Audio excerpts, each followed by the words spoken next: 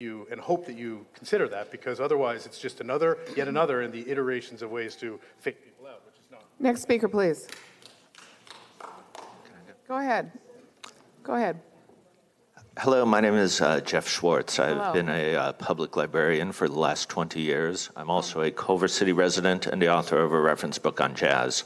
I'm here to deliver petitions with over 1,000 signatures opposing Supervisor Ridley Thomas's eviction of the Mayme Clayton Library and Museum. Papers were served April 18th, but plans for the site have not been made public. As a civil servant, I know how long it can take to plan and fund a civic building. There is no reason to evict a Clayton before plans are actually in place. These petitions show the community wants it to stay. The Culver City Democratic Club has passed a resolution in support, as has the LA's Subject Consortium of Libraries and Museums.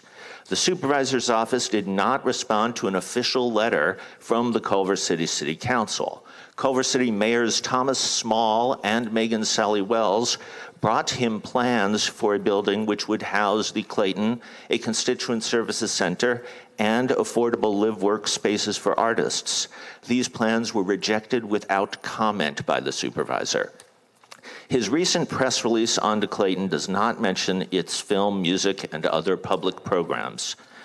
They welcome many community events and groups, including the Black Association of Documentary Filmmakers, the California African American Genealogical Society, Karen Bass's Congressional Arts Competition, Culver High's Academy of Visual and Performing Arts, and the recent African American Leadership Forum organized by Councilmember Daniel Lee, which featured Holly Mitchell and Sidney Kamlinger Dove. A year ago, Culver City elected Mr. Lee as our first ever African-American city councilman, and the community is beginning to address our history of discrimination in housing, policing, etc. We want and need the Mayme Clayton as a presence and resource. Please stop the eviction and give them the stability and resources to catalog, protect, and display their collection. Thank you. Next speaker, please. Okay, as a former person that lived in that district, I know how important it is to have libraries. And I'm a teacher, I read books, and those people really should take every effort. I would like the petition to be widened out, and I'd like to sign that petition. I didn't even know that a library in South LA was being attacked by the county. And so please, send that petition out on some type of a YouTube, some way with some other, whatever, Let me sign the petition. Now, the reason I came here wasn't to talk about this library. I came here because I'm having a memorial service for Doris Day, who was my favorite movie star.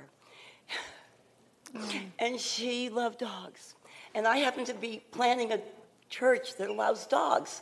And I already had the event started last month for May, and this month, June 2nd. So everyone is invited that wants to do a memorial service for Doris Day on June 2nd, starting from 4 o'clock, going till the evening at 14801 Plummer Street in Panorama City.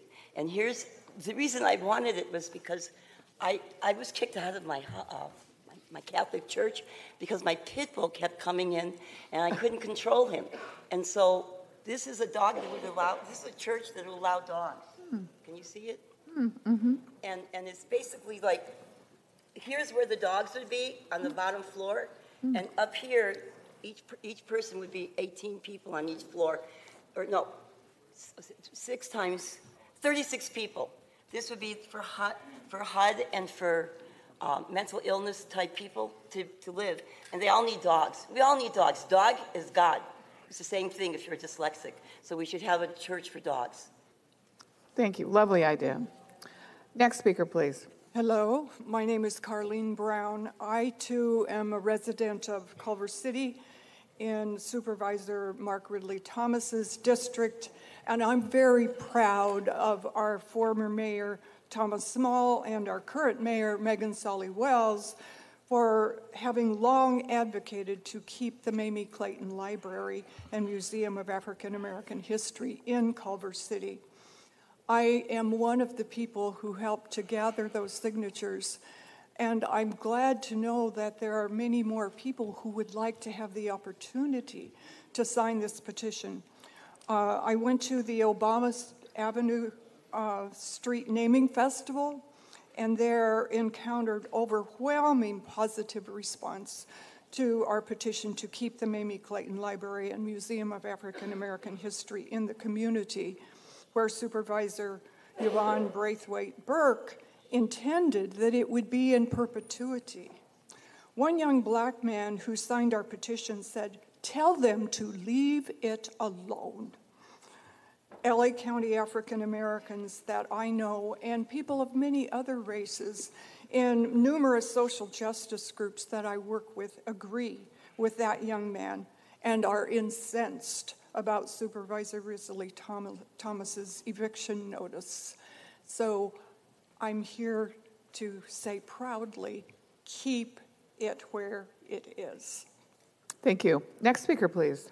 Patricia McAllister, I'm here. I want to first talk about this budget that you have out here.